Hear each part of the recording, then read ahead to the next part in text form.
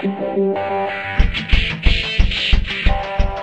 I'm Bill with SCI Gun Safes and More. We're located in Catoosa, Oklahoma. Let's take a moment and talk a little bit about Rock Island Armory's M5 shotgun.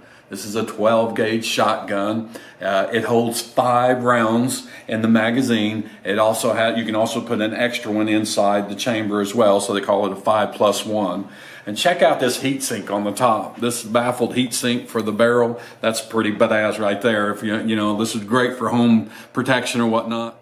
To put the rounds in the shotgun, you're gonna load them right in through here. You'll put each shotgun shell right in through there. Again, it'll hold 5 in there. And then you can also put 1 in the chamber, which will cycle that back and it would go in there like that.